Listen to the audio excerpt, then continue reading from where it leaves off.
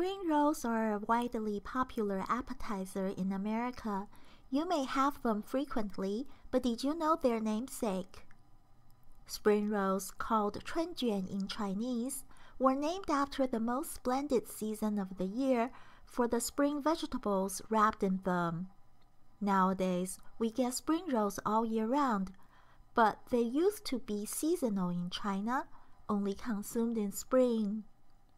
It's unknown who invented spring rolls, but according to historical records, spring rolls evolved from something called spring plate, or 春盘 in Chinese, which dates back to the 3rd century AD and perhaps even earlier.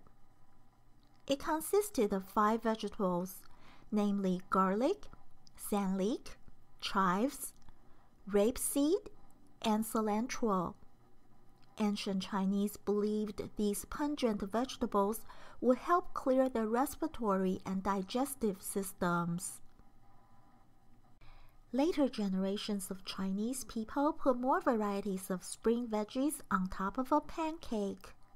In the meantime, more and more people began to roll up the pancake and wrap up the veggies. Gradually, spring rolls replaced the spring plate, and their ingredients became even more diverse, often with meat or shrimp. It was during the Yuan dynasty, between the late 13th century and the mid-14th century, when written records about deep-fried spring rolls first appeared. According to a book by someone anonymous, spring rolls were already deep-fried before serving in that era. However, people in some areas of southern China and Vietnam still prefer not frying their spring rolls for obvious reasons. Now, as spring rolls gain increasing popularity worldwide, they come in all kinds of new flavors. The most fancy ones include lobster spring rolls and chocolate spring rolls. Don't they look appetizing?